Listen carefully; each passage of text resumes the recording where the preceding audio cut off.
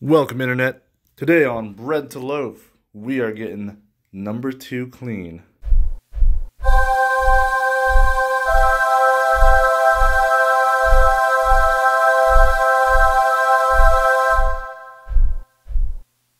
In a previous video, you saw me install this bathroom exhaust fan timer into my wall plate. Go check that out if you haven't already. Awesome video. I blow some stuff up. It's great. Today, we're going to be focusing our efforts over in the toilet section. We are going to be installing a new bidet, not even a used bidet, a new bidet. And this is the Luxe Bidet Neo 320. Approved by Keanu Reeves. Actually, I don't know that, so don't quote me. This bidet has a bunch of great reviews on it. One guy's like, fantastic, 5-star customer service, even a bottom's best friend. And my favorite, best thing since sliced bread. Well, that's a big claim. We're going to see about that. Now, this video is not sponsored by Luxe Bidet, but hey, Luxe, if you want to send me a little sponsorship, that'd be dope. All right, in the box, here we go. This is what you get. A nice packet full of hoses, some cheap plastic wrenches, adapters, and a little bit of Teflon tape. Awesome. Then we have the manual and a quick setup guide, all that. And we have the actual bidet itself. Here it is, mounts on the toilet, kind of like that, with the control arm sticking out to your right. It's got these mounting plates that go where your toilet seat mounts, and then it has a little control arm over here. Here's a close-up of the control panel. You see you've got your hot and cold options with that lever on the top that controls the water pressure. And then below you have a wash, a nozzle cleaning, and a woman nozzle. I'll be using that one tonight. I could use some company. I wonder how many come out. This install should be pretty straightforward. You just gotta mount the bidet and then connect the water lines up to it. It gets its cold water from your fill line on your water tank on your toilet down over here. And then it actually gets the hot water from the sink. You go underneath the cabinet and you connect the T-fitting to that hot water line, shoot it over to the bidet.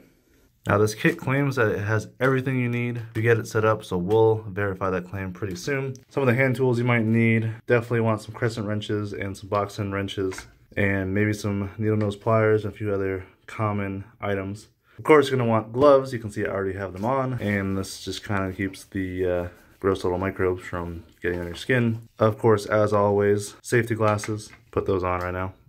And then I might be using a light because I love using lights on my head. First step is to turn off the water supply to the tank and flush the tank so it's completely empty. So let's go ahead and do that. That should be off.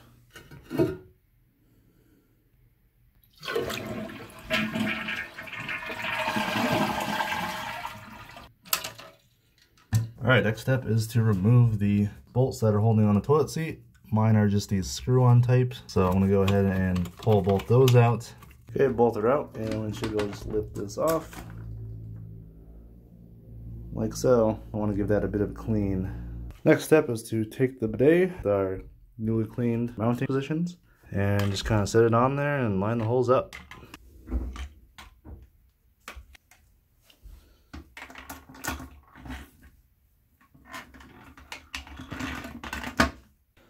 Okay, got the bolts put through the slotted portions on the bidet. And now we're going to be using the original hardware, kind of bolting it back down. C has been reattached. Now we're going to be disconnecting the water hose going up to the toilet tank. This may be a little drippy, so we're going to be using a towel to catch any water that comes out. In my case, this is a hand fitting, and it's going to be opposite when it's going up into the tank. So from your perspective, righty loosey, lefty tighty. Feel a little bit of water dripping out. There we go. Now we're going to install this T adapter. And in my instructional booklet, it says make sure that this rubber gasket is inserted onto the top. So if you have that option, make sure you do it. Okay, that's hand tight. Next, we take our water supply line, put it into the bottom of this adapter. For some of the connections where I think there may be leaks, I'm going to be using some of the special tape called Teflon tape for threads to ensure a watertight connection.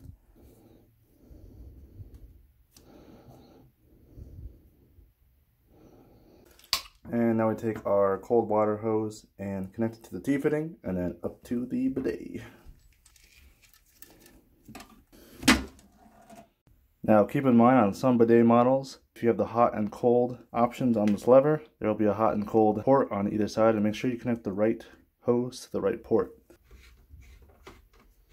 Dope. That's the first half. Cold water is hooked up completely, and we're going to give it a quick test. Well, that's not tight. Okay, as you can hear, the water is back on, and we definitely have a leak. I'm going to use a bit of Teflon tape on this connection back here for the cold water.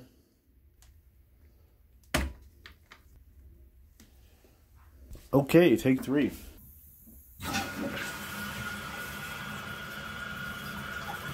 Here we go, the moment of truth. Oh boy. That works quite well. My wall is now soaked. So the cold water side, done. Now, we are going to move on to the hot water side, which first step is turning off the connection to the hot water line going up to the sink. So we're going down below. So we are underneath my bathroom sink now. Here is the cold connection and here is the hot connection. This is what we're going to be tapping into. Now, of course, very important, first thing you want to do, turn off the supply. There we go. The handle is now perpendicular to the water connection coming out, and that means it is turned off in most cases. Now, we're going to disconnect this line. Okay, in my case, this connection is a 5/8.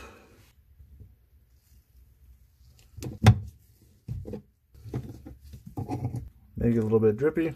That's okay.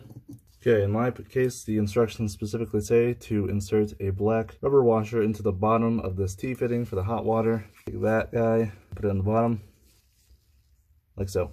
So this fitting goes into here.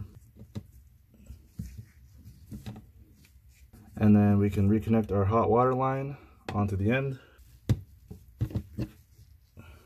Okay, and basically last step is to connect the hot water plastic hose up to the bidet. But if you'll notice, the wall right next to the faucet is completely solid. There's no connection to get to the toilet. So we're gonna be doing a little bit of drilling.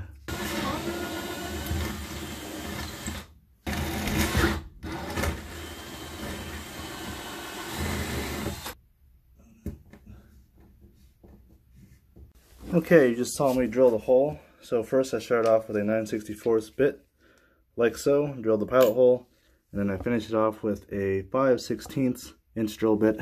There's the hole back there. As you can see, it fits the pipe just very snugly. And that should do it. I'm gonna go clean it up and we'll start threading it through. Okay, so the end without a fitting goes in to the outside of the cabinet, like so. So, looking at how much length I have inside the cabinet after I pulled all the slack out, I've decided that I'm going to be cutting a bunch of this off to reduce the travel amount of the hot water going to the bidet. This stuff is really cheap from like Menards or Lowe's or wherever you get your piping from and tubing, so I don't feel bad about cutting this up. If I install this in other apartments later on, I'll just go ahead and buy new tubing. So I'm going to give myself a little bit of slack, and then we're going to cut it off. There we go. Extra tubing out of the way. Okay, and the last step, second to last step, is to connect this barb and this hose together. Snaps onto there, and then make sure you have your compression nut goes on there like that with threads facing in. Slip that guy over the barb and make sure it's seated completely against the threaded portion up to the base. And it is. And then take your nut, slide it up over top and screw it down. In my case, this is a 16mm. And I think this is the moment of truth. Let's see if there's any leaks. Get you out of harm's way. Well, that's encouraging. I don't hear any dripping water or screams from the apartment down below. So I think we're good. I just did a full function test. We are good to go. We got both hot and cold water flowing to our nozzles. Give us the best of both worlds. Warm, hot water for relaxation, and cold, icy water to blast that crap away. Literally. So, a cool feature about this bidet is it has a little splash guard for the nozzles. It's got dual nozzles. And over here you can do a cleaning option. So when you turn it on, shoots water over the nozzles, cleans them, so you don't even have to touch them. And I can feel that water nice and hot. Water's flowing through the lines over here. Feels good. I don't see any leaks, so I think job well done. Now hold up. If you thought for 1 second that I wasn't going to show you a full rear view of me actually using this bidet, well, you'd be right. You'll just have to take my word for it. It functions well. All the water's going through it, no leaks. I'm going to have a ton of fun using it, saving toilet paper, most importantly, and being real clean. My butthole is going to love it. That's a soundbite. I know this is a bit out of the normal of automotive videos, but I thought a great way to do a little bit of DIY plumbing, show you that it's really easy, that you can do it yourself. I did this in about an hour and 15 minutes. Super easy. I think anyone can do it with just a little bit of knowledge and a little bit of patience. That's it. If you want to see some more crazy installs and other household items plus automotive stuff, we mostly do automotive, but we do a little funky stuff like this every once in a while. Hit subscribe, hit that notification bell. It helps us out, helps us bring more content to you. This is Bread to Loaf, signing off.